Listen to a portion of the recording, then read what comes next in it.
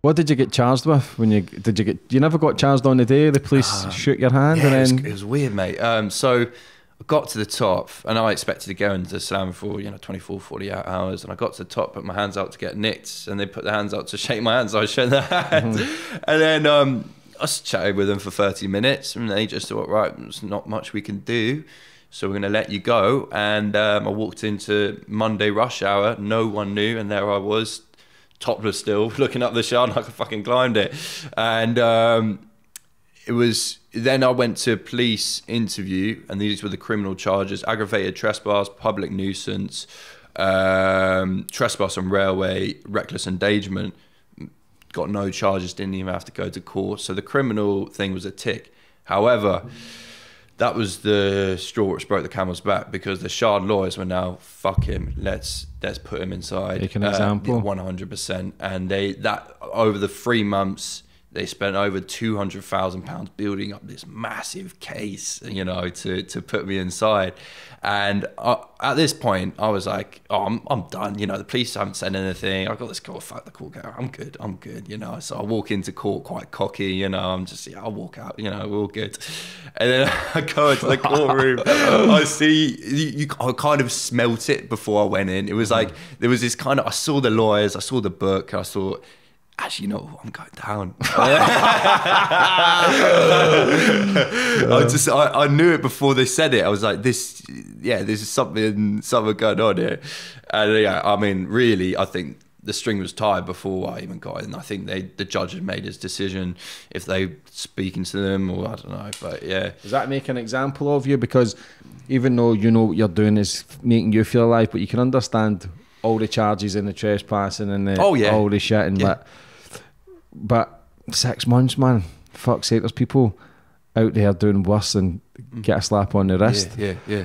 Does that make you feel, right, okay, I'm going to do it again, or does it make you step back? Yeah, no. Though here's the thing: putting me inside was probably the opposite to deterring me. It turned me into a fucking savage. It sort of empowered me. Fueled you? Oh, fucking 100%. I was in my prison cell writing down all the crimes I'm gonna do, writing plans, every single thing, just obsessed. Working out in the cell, doing all these things. I was just fueled. It fueled my madness. How did that then, for you being caged up like an animal? Did you ever think, like, it's not fucking as if you got a life sentence, but did you ever look at things and say, I could probably escape from here? Oh, well, I did it to keep my mind active. I planned an escape just because of there's fuck all to do. So I was just like, I started writing out escape plans, and like, could I go through G-Wing? What about exercise yard, looking around, just to keep myself busy. Do you think you could have got out if you wanted to? People have, a couple of lads escaped from HMP Pentonville 3 years ago, so it's definitely doable. And the way I saw it was it was doable. However, if I were to jump from the wall, I would have 100% broken both ankles. So really, I could escape, but I don't think I will get very far. Yeah. Do you have a photographic mind? No.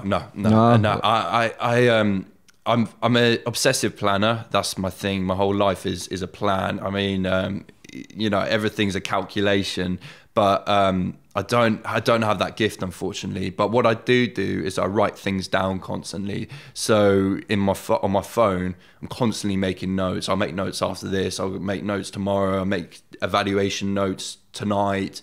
In the morning, I'll make everything, gym, notes. I'm always writing things down, so that when I have to look back on something, I don't really need a photographic mind. I've got my notes, so that's my thing. How were you accepted in prison?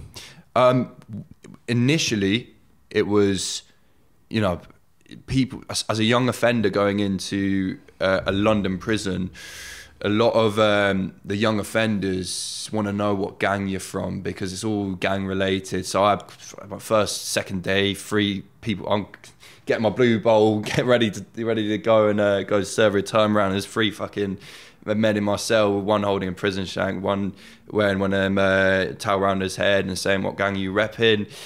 I'll just say what I've done, and they say, fuck off. And they're just testing you, just seeing testing the waters, seeing if is this guy someone we can... Billy? Yeah, exactly. It's someone we can rob from, someone who we can victimize.